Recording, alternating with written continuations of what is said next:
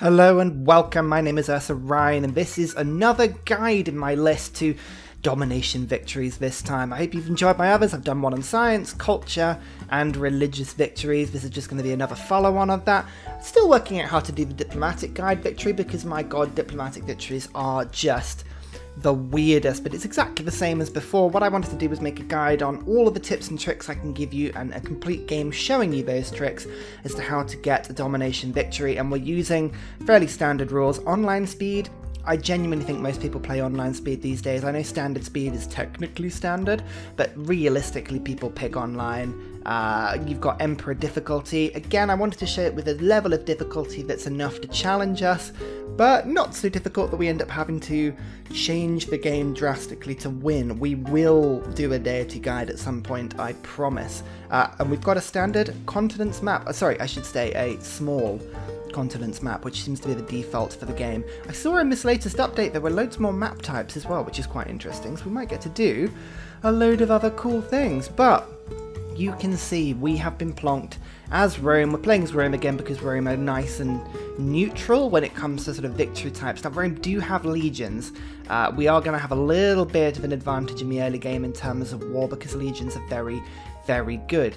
But generally speaking, Rome are very neutral in the way they're built. They don't really have any specific, they're very strong push towards any victory type over another. They can win any victory type, and generally speaking, whilst the baths and the extra money and the extra monuments, they're you know, little perks that might push you down a more populous, sort of taller empire, or maybe a wider route. I don't know how you want to do it. Rome can go in any direction, and that's why we're playing them. Now, you will see we have spawned in. This is literally the first map that I was given. If you want to play along, I realise I never put the seeds sort of quite clearly enough, but there you go, the map seed is in there. If you want it, I'm sure you can pause. It's a fairly rubbish start, being frank. I mean, normally with Rome, if you're lucky, you'll have citrus. Citrus seems to be a really big start.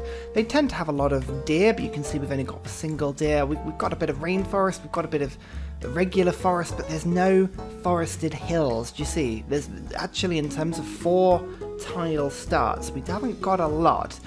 We seem to have a lot of desert over to the left, which is, you know, not great. We've got some coast over here. If you have a look at the river, you can see the river is flowing down to the south, so I know that there's going to be some coast down south. I imagine that's this that flows round. We're going to have at least one person on the continent with us, and domination victories are funny odd things. They kind of put you in the middle of the game. You need to play well in pretty much every way. Actually, look, you can see the coast there. Right, okay, wow, yeah, look, literally the coast is sort of along here. So this is a very thin island, actually. Very, very thin. We need to kind of push ourselves into the middle. So, step 1. Where do we settle? What's our turn 1 play here? Now, when I've done these games before, the first thing you need to look at is 4 yield tiles. The more 4 yield tiles you can get in the immediate area, the better. And you can see here we only have a single one. It's not great, put it that way. This start has only got 1. Normally, if I was playing by myself, I would probably restart this, but we're not going to. I'm going to show you that you can win regardless of your start. I mean, it's alright, we've got at least 1 mountain over here. If I put a campus on one of these 2 tiles, maybe put the government plaza down, we could get a decent looking campus. There's a nice river, but unfortunately the river's got no wheat or rice on it, so the watermill's going to be pretty much useless. The housing will be alright, but Rome is always very good at housing anyway. So we've got a couple of things we could be getting rid of. I mean, production is going to be a bit of an issue. We've got one hill I can see, and a lot of these other things, like this mercury, is not going to give us much in the way of production. This stone isn't either. I would be tempted to get rid of that stone if it wasn't for the fact that we can't really sync up fields in this area. It is a very weird start. We're going to have to, I think, have one of these games where the capital maybe isn't the most important building. Either that, or we're going to have a situation where we need a really, really good industrial zone. But anyway, do I move my early game settler? Now, it's only going to be along these rivers. If I move to here, I actually lose the adjacency to that 4 yield tile, so that's not great. I don't really know what's down here. I've got a warrior. I can have a look around. I could push him towards the desert, but the desert's not. I mean, that's not going to be very helpful, really, is it? I really want to be pushing along this river to see if there's anywhere to settle. I could go and have a look down here. Now, this is the alternative. If I follow this river to the left, I'm looking for more mountains, right? More mountains to get me science if I build more campuses, but this is all desert. It's not very useful. I need floodplain desert. It's possible. If I head down this way, it looks like this is forested. It looks like we may have better things down in this direction. So I'm going to move my warrior. We're going to move you to here. You can see, look, okay, there's more rainforest. That's not great. But does moving my settler actually make a difference? I could go and push it towards the desert, actually settle it one across, which would mean I've got more adjacency to the mountains, but that would be putting more desert tiles. I don't mind a few desert tiles, so it's a really good place to stick districts, but I mean, I actually think this is going to be a good starting location. So let's put Rome down. That'll be fine. Now, what is the strategy? What are we trying to do with the domination victory? Well, quite simply, we need to kill everybody. But it's more specific than that. I want to take everybody's capital, and that doesn't necessarily mean that we have to be at war with everybody all the time, and it doesn't necessarily mean that I have to kill absolutely every city of everybody. There's a few limiting features we've got to keep an eye on here, such as things like amenities. Amenities are going to be a big problem for us with war weariness, and if we have like 25 cities, our luxuries are just not going to cut it as well, so we've got to keep an eye on luxuries. We're not going to have the happiest game. Military victories are never the happiest games, but we've got to keep an eye on that. Useful cities are the ones we want to keep. We're going to think about raising cities, and we're going to think about keeping capitals. This is all something to consider. But what text do we want to go down? What focuses do we want? Now, campuses are really important on any domination victory. Realistically, I want a campus in every single one of my cities. And there's a reason for that. Primarily because every single military unit in the game is in the science tree. If you're not in the sciences, you're not going to win. And equally, if the domination victory is not proving very successful, a science victory is the easiest way to go after that. I want to put a campus in every single one of my cities. Encampments, you might think, are super important. Realistically, not as important as you might think. I realistically only need 3. I need an encampment in my best cities. They are really useful. I want things like military academies, I want things like barracks, or armories, or stables, all of these things. This is all going to be incredibly useful for me, and I want all those buildings. If I'm building an army, a cavalry army for instance, and I haven't got a stable, an armory, and a military academy, then all of those units are not going to be leveling up as quickly as they can, and they're not going to be built as quickly as they could be. So encampments are definitely important, but putting an encampment in a city that's maybe only 4 or 5 population strong, that's not going to do me much. Realistically, encampments are going to be in the sort of 2 or 3 biggest cities of mine.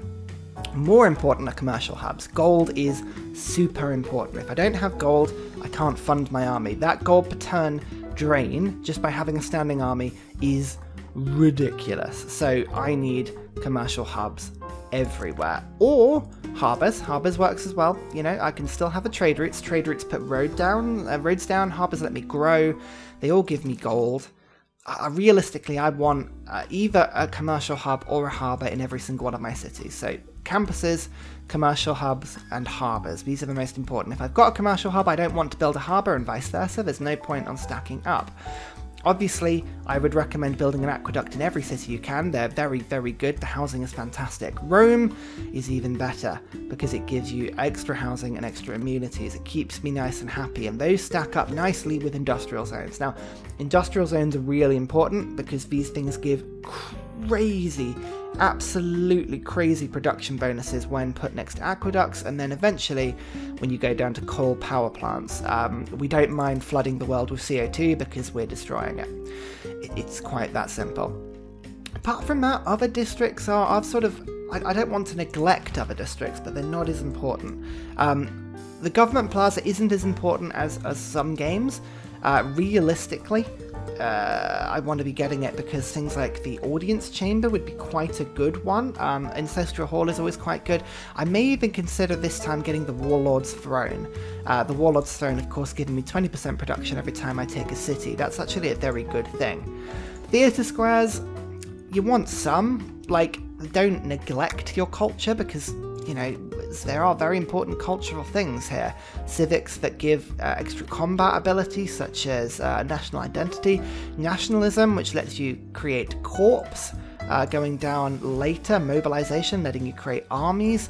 There are really big things here. Fascism later in the game, I want that combat strength. There's a huge incentive to going down the civics tree, but it's not as important as you might think. Other districts are not very really important, really. I'm not going to go for a faith at all in this game. I will get a pantheon because it's always worth getting a pantheon, but there's no point wasting a slot on a holy site for now. Canals are very situational, and we've got spaceports, again, very situational. But, and here's the thing, how are we going to go about this? Domination victories can be a little bit technical in the sense that you don't want to just go to war with everybody at once. If you go to war with everyone, you can be continuously at war and you'll fall behind in terms of tech. Now, on this continent, I'm going to be sharing this continent with at least one other person. On this particular map type, especially while I've got Legion in the early stages of the game, it's well worth going after whoever's on this island once the legions pop up, because they're going to be very, very powerful. But after that point, I don't want to rush into war. The later I leave it, the more powerful my units are, and the better my science, the more I've pushed along. And actually, military victories work in a very specific pecking order, right? And later in the game, you unlock the better types of military. You want to be thinking along the lines of this. Nuclear weapons and uranium are tier 1. If you have the most nukes, you will win any war. It is that simple. Nuclear weapons, especially thermonuclear devices and giant death robots later in the game, all of these things are ridiculous. Absolutely ridiculous. Nuclear war. The reason it's so good is that any bomb, a nuclear device or a thermonuclear device, it will one-shot a city. It will bring the walls down to 0, it'll bring the health down to 0, and you can simply take a helicopter or a tank or something like that and rush it in. They are fantastic. But, of course, uranium only appears later in the game. The next stage, tier 2, are air units. If you don't have nuclear units, whoever has the most air units will win the game. The reason is that these bomber units and fighters and jet fighters and biplanes are ridiculously strong. If you ever look at this, infantry units are 70 strength, biplanes are 80 strength. Already biplanes are super powerful, and that 80 strength, that can hit cities as well. Like, they're crazy powerful. If we go a little bit further along, you've got fighters 100 strength, bombers 110 bombard strength. It's madness. It's really good. Let's put that into context. Where is my tank? A tank is only 80. A bomber will take out a tank in one hit, pretty much. Air units will win you the game. Whoever has the most air units will win. Before that point, of course, it's Navy. Tier 3, Navy. Navy's the most important thing to have after air units. Whoever has the biggest Navy will win. You can have the biggest land army you want, but if you control the seas, your land army is not going to leave. It is important that we have at least 2 or 3 harbours and that we are producing units somewhere. And lastly, the least. Land units are the least useful. Obviously, you need land units. If you don't have them, you will not be able to take anything. But they are not as important as naval units, and naval units are not as important as air units. Air units are not as important as nuclear devices. There is a pecking order here. We've got to keep an eye on that through the game. Now, obviously, I'm not going to be able to build planes or nuclear devices right now, but I want to keep it in mind. Now, early game priorities for any domination victory is to get campuses up and running as quickly as we can. But you want to think about things like animal husbandry, mining, irrigation, masonry, wheel, all depending on sailing, I guess, all depending on what units and resources you've been given. Now, I have at least 2 animal husbandry sites within a tile of my city. You've got deer, you've got cattle. I want to improve those both nice and quickly. I've also got mercury, which is a luxury resource. So realistically, I want to be going animal husbandry and then mining after that point. Hold shift and not control, you moron. Oh, there we go. Right, so that's fine. Now, I would ordinarily build a monument first because culture, you know, going from 1 culture per turn to 3 culture per turn is a huge deal. You know, 9 turns for Code of Laws. Well, by rushing that in, I'm going to be getting God King really quickly to get the Pantheon nice and quickly. I can do things like pushing through to get myself Oligarchy, to get myself that +4 combat strength as quickly as possible, and then so I can build the war. What's it called? The Warlord's Throne. I want to push through here as quickly as I can. These early game things or policies are really, really powerful. So monuments are always a good move. I would always recommend. But Rome starts with a monument. So you have a look at this. What else do I need? Can I improve anything in the next 5 turns? Well, I could build a builder in 5 turns. So yes, I'm going to build a builder. I'm going to get myself animal husbandry. And once that's done, he can be improving the cattle and the deer. Mining will finish and he can go over and improve the mercury. Done. Easy, easy done. After that point, what I'll do is I'll get a scout or 2 just to sort of scout round, and I will rush an immediate early game settler because I want to settle out. This capital is not very good. I want to push through this as quickly as I can. We're just going to come off turn 1 here. Look at that. Oh, only about 20 minutes talking about turn 1 this time. That's not too bad.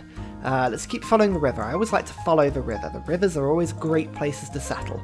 It's always going to give you a huge, huge bonus to exploration if you just follow the rivers. These are just going to be the best places. Oh look, already I've got that that thing. Oh, what are we working, by the way? I hope it's the deer. Yeah, sometimes you need to watch these early game tires, but those deer. That's what I. Oh, tribal village and bananas. That's a good thing. So already we're looking down here. But we've got a great place to settle. Oh, settlers. Here we go. Oh. Do you know what this means as well? I can't settle on that banana tile. That means there's a city-state over there. Or I'm really, really unlucky and I've started right next to a computer. I'm hoping I haven't done that. Code of Laws, I'm going to quickly get Discipline up because I haven't got any scouts yet, and I'm going to get God King. If I get God King, I can get that early game Pantheon nice and quickly. So, here we go. I've got a builder unit.